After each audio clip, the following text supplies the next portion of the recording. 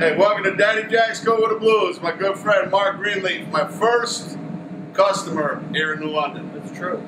And we were getting ready to open on our first day at Chapman's Restaurant, and here comes this biker dude, parks his bike out front, coming with a leather vest, and Marc and I have been friends a long time. He's told me about his recipe, Lobster Newburg, the real deal, his grandmother's recipe.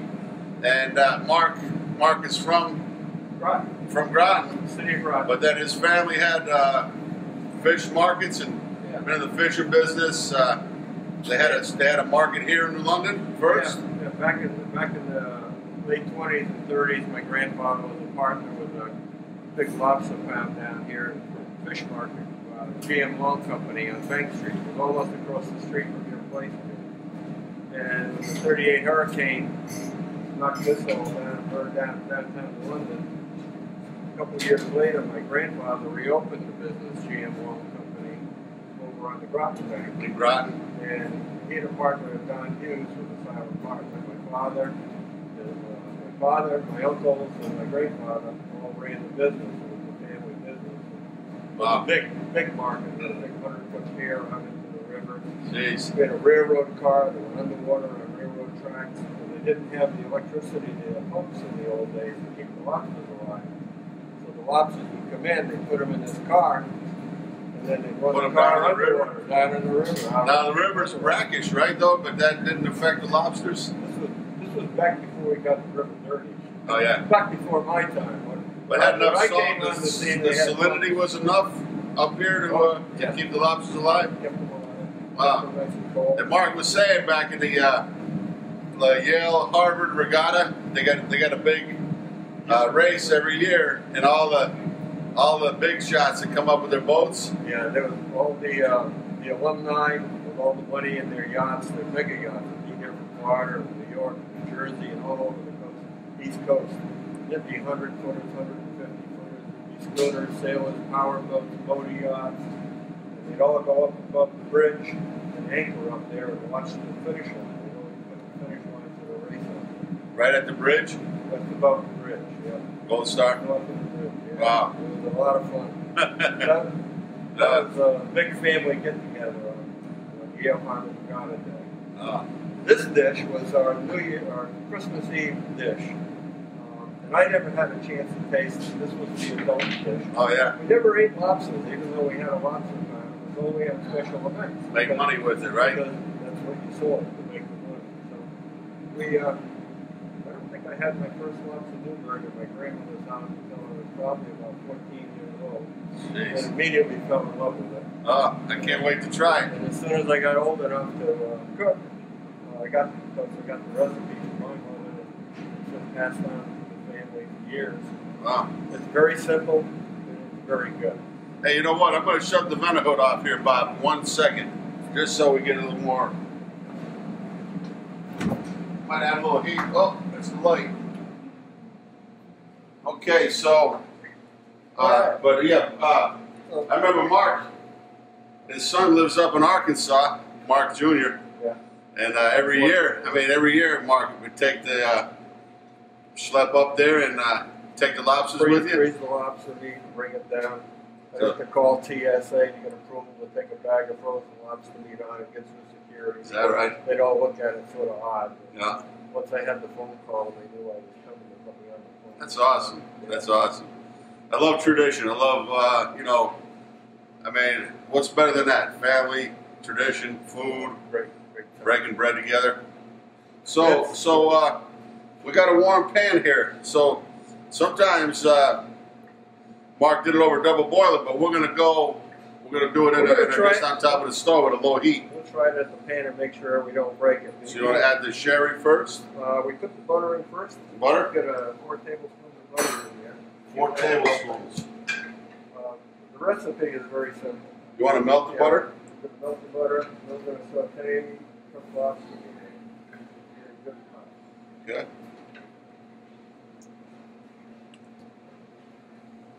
How can you go wrong with butter, lobster meat? You can't. Cream, sherry, wine, and We can probably put the lobster in now, don't you think? Yep. And melt right in there with the Look at this off I just got this lobster at That's beautiful, people. at ShopRite, right? It was $4.99 a pound. Yeah. $4.99. Well, it's $6.99, but with the discount with your card, $4.99. And this here was a 9-pounder. This is beautiful. 9-pounder. That's just the tail right there. I gotta admit, I ate a couple of knuckles. I ate the meat out of the head, out of the body. I tell you what, there's probably there was a cup of lobster meat in there. Now, you want to put a paprika in there now? Or later? No, I put it in later. What I'm going to do next is let this lobster meat get good and hot. Okay. And once we get it good and hot, we're going to add the sherry wine in so we can let the alcohol evaporate. All right. Get the flavor of the sherry in there. There's nothing better than the lobster flavored butter. Yeah, the longer it simmers, the better it gets. That's what doesn't fire up on you. I think I'll It's reserve enough? a little bit of that. Oh, I love that smell. Bob, have you got smell-o-vision on that camera yet? No, not yet. Come on, what are you waiting for?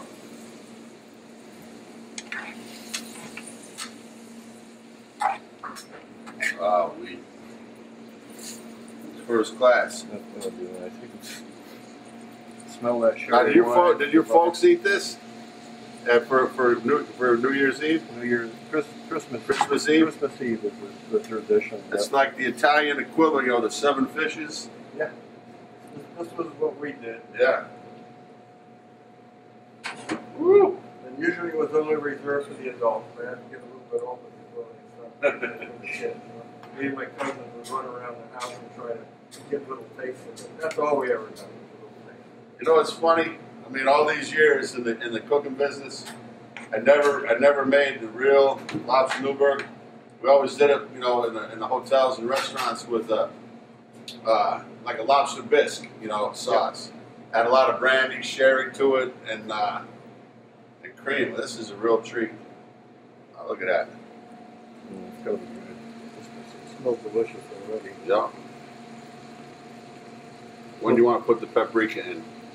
We can put that in right now. Right now? There you go. And the paprika adds a little bit of Just flavor. you want to be put in as a I just pinch? want to put a little dusting in it. Yep. This is just going to add a little color, add a little bit of flavor to it. My grandmother cooked a lot with paprika. So did mine. Yeah. Old Yankee cooks, right? That's great. They were old Yankees, eh? The first Greenleaf stepped off the boat in Newbury, Massachusetts in 1635. Wow. No kidding. Newbury? Newbury, Mass. Yep. Okay. Is that near New? It's got to be near Newburyport, right? Well, that's simmering. Yeah, it is. My Port's down in Newbury. my grandmother, that was her. Now we're going to take some cream, a cup of heavy cream, and 3 egg yolks. I'm going to get this here, Bob. Over here. We're going to get some egg yolks. We're going to blend this together. A cup of heavy cream. A cup of heavy cream and 3 egg yolks.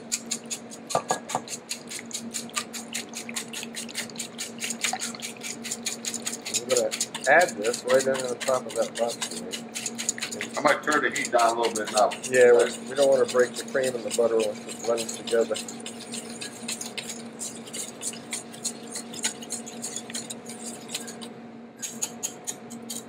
Knives and forks. Get a couple knives and forks. Take it off the heat. Let it simmer down a little bit. Woo wee! You want to figure that Yep. up? I don't want to lose that now. All right, now we'll bring it back up. And usually, the safe way to do this would be in a double boiler, so that you don't bring it to a boil. If it comes to a boil, instead of the butter and the cream blending together, it will break apart and almost turn into like a curdle. And real chefs tell me that if it does that, you can get it off the heat quick enough and get a little lemon juice into it. I don't know about that. It'll pull it back together again. Really? The acid will make I've never heard of that. Yeah, that's what I've been told. I've never done it. To me, acid would break the cream. I don't know. You ever tried it? No. Plus, it would probably ruin the flavor, I would think. Wouldn't it? Lemon? You'd have to use very little. Yeah, it would. I guess you can use anything like a citric acid is what I was told. But if you know your heat, you don't have to. And this is the first time on this stove. It's a lot hotter than the stove like that, so I've got to be careful. We just want to... Call that cooking with gas, Mark. I miss it. I used to have it. I grew up cooking with gas. But this is going to be... You can see it's starting to thicken right now. Yeah, it's starting. You garnish with any green onion or chives or... We haven't. You can, after you taste the flavor of this, after you get it all melded together, you can taste it. You can add a little white pepper to it to add a little bite to it. You want to add a little salt and pepper to it? Which I usually do. And then you can add a little salt to it. But I usually don't add any salt until I get to the end and get a taste of it because the salt, the lobster is naturally salted and it's imparting a lot of salt into it. You want to add a little salt and pepper into it now? Yep.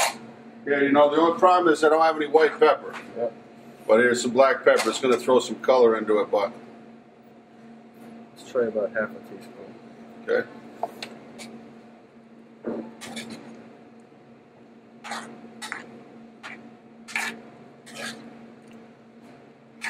Yeah, it's thickening up nice. This is good heat. Beautiful. Good heat.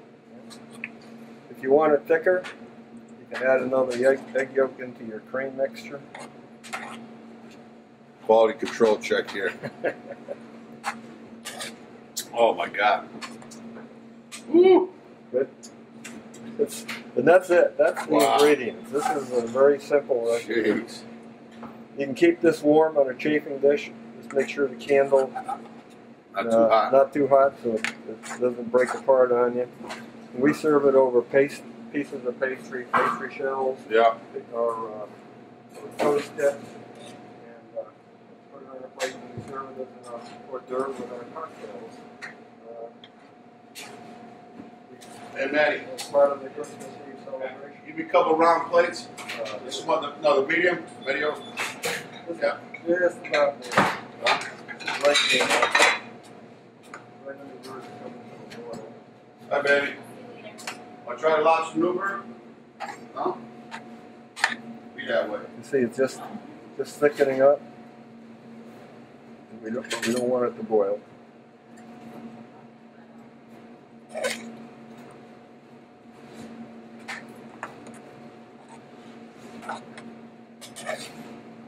And this recipe can be upscaled almost proportionally.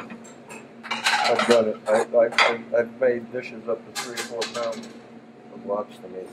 Well, we didn't have any. I bet. Yeah. I mean, once you got the basic, just multiply it out. Yeah, it's almost. It's so rich. I mean, that's probably enough right there for 4. Yeah, it is very rich. Okay, here's what we got. No pastry shell. The foulaments, we call that. The puff pastry shell. No rice. Well, that's Steve's focaccia. So you want to dish it up? I'm going to turn that heat off. Boiling.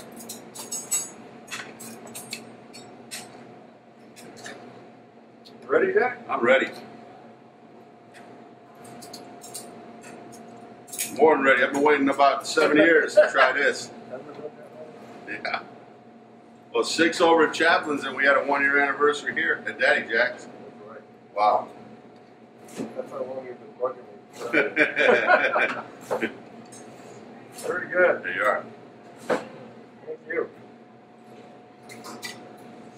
No, Bob will get. Oh, look at that. If you can smell it. Wow.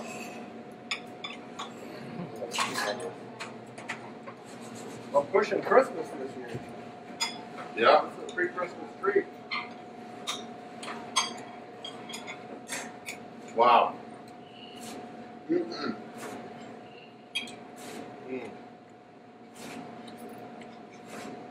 That's tremendous.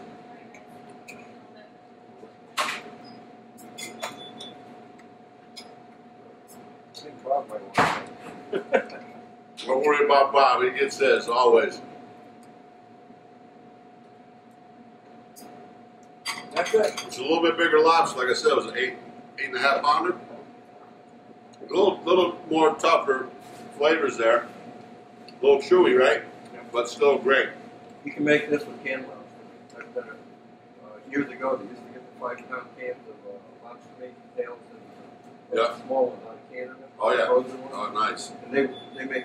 I think it actually tastes better with that meat after it's been marinated. Yeah. Freeze it in, Yeah. it comes out very good. Well, this is tremendous here.